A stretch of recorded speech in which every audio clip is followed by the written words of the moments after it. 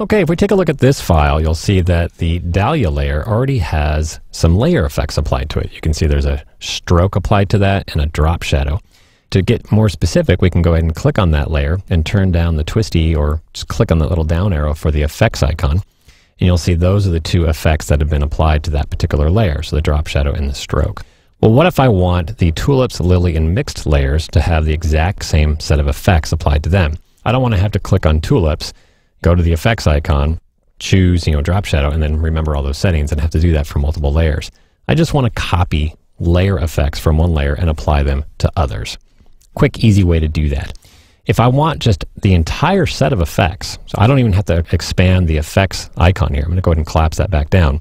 If I hold down the Option key on the Mac or Alt key on Windows and grab that effects icon, I can drag that to any other layer that I want to use those effects on. So if I drag it to the mixed layer, you can see it kind of highlights as I mouse over it. I get this big effects icon dragging with me. And when I let go of the mouse, that layer now has those effects borrowed from one layer and applied to the layer you dropped it onto. Pretty darn cool, right? Just drag and drop, holding down a modifier key.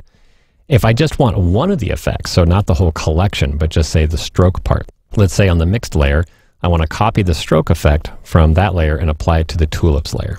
As you might expect, instead of dragging the effects icon with the modifier key down, just drag the individual effects that you want to use. So in that case, you do have to make sure that the effects are expanded so you can see them, right? So if I collapse it, you can see I don't see them, re-expand it. If I just want to grab the stroke, I'm going to hold down Option or Alt and drag stroke to the tulips layer, and you'll see I get the stroke, but not the drop shadow.